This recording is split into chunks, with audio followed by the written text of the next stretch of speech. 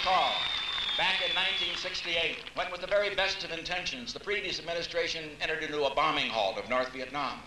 And everybody thought we were going to have peace now, but we didn't have it down. We didn't have it understood. We're not going to make that mistake again. We are going to have the kind of agreement which will end this war and build the foundation for a lasting peace that we can enjoy in that part of the world and all over the world. And that kind of a peace, my friend, and let us understand what the issue is, and this is the basic difference between the two candidates. I say it shall be peace with honor and not peace with surrender for the United States of America.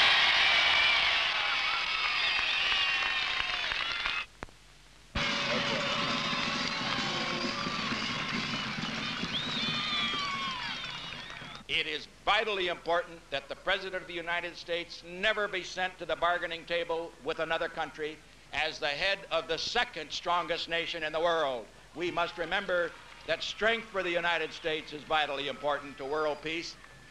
I know there are those who say that we can cut our defenses so that we have the second strongest Navy and the second strongest Air Force and the second strongest Army, and that doesn't really make any difference.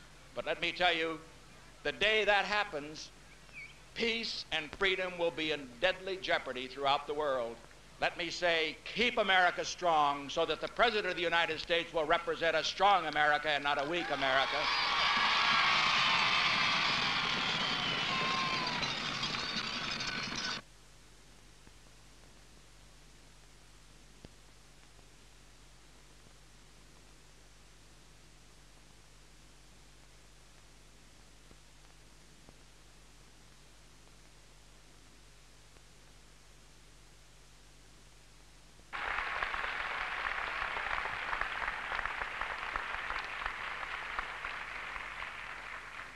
Today's average American has more of just about everything than did his counterpart of a decade or a generation ago. More automobiles, more appliances, more clothes, more furniture, more possessions.